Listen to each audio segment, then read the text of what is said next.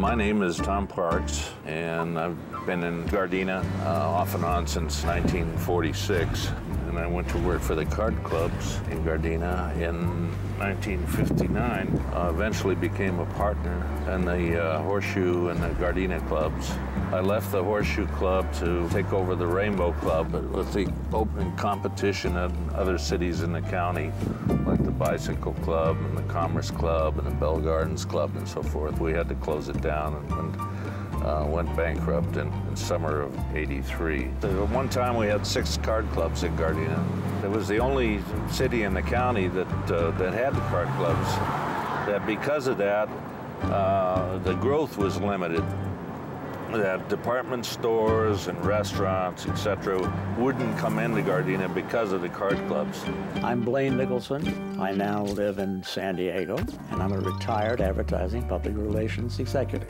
Arnie Prim was the owner of 2 of them, and he never did like to lose because he also had casinos in Reno. So he developed this idea that you could come there and play poker among friends, and every hour a chip girl would show up and would collect money from everybody who was there. He was never involved in the gambling. He was in a position that he never had to lose. It was all round tables. There was no dealers. You had chip girls that done everything. We served coffee, cigarettes, food, and you took collections every half hour. There was a light that came on the hour and the half hour, red light, and you had 5 minutes to either get out of the seat or pay your collection to stay in the seat for the next half hour. Players would try to get up and kind of move around when the light came on so that they could avoid paying the fee. And the floor people and the managers used to have to track the players. We'd always tell the gamblers, they were always dressed kind of flamboyantly. From the outside, most of the people, whenever you mentioned Gardena, they thought it was a gambling town. They thought that, I don't know, I guess they thought it was crime-ridden Sin City or something. But the card clubs were very noxious, and certain people, mostly from out of town, came to play cards there, and the local people mostly used it as a restaurant. They had the greatest meals in the world. I remember when we first moved here, they go, oh, you're moving to the city with all the casinos. And I just remember coming home sometimes, I would always ask, can we go down the streets with the casinos on them? Because just seeing the whole lights, it was like Vegas. I remember being on vacation, and several times, you know, when you meet someone on vacation and they'd be talking to my parents or something would happen and say, oh, you're from Gardena? Oh, the card clubs.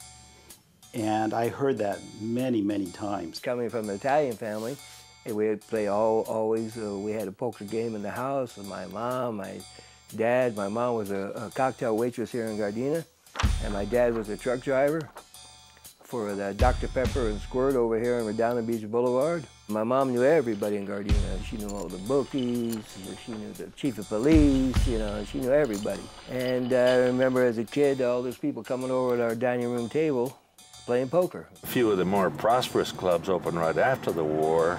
Freeman made a deal with the veterans organizations that he would give them the license and pay them so much a month. A veterans organization had to hold the license, and then they had to lease it to the card clubs. They were paying pretty good money to the veterans organizations for the use of the license. And of course, it's, you know, right after the war, who's going to turn down the veterans? I've been in the casinos many times as a police officer.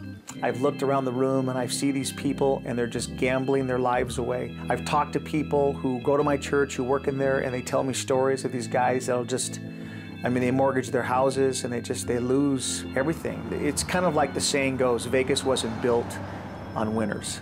You know what I'm saying? It's built on losers. And so it is with the revenue that's collected from these clubs. You know, they're out to make money. And someone goes in there and they want to blow their money to hopefully make more money. It's a gamble. That's why they call it gambling. I feel to each his own. If a person wants to gamble, they're going to gamble.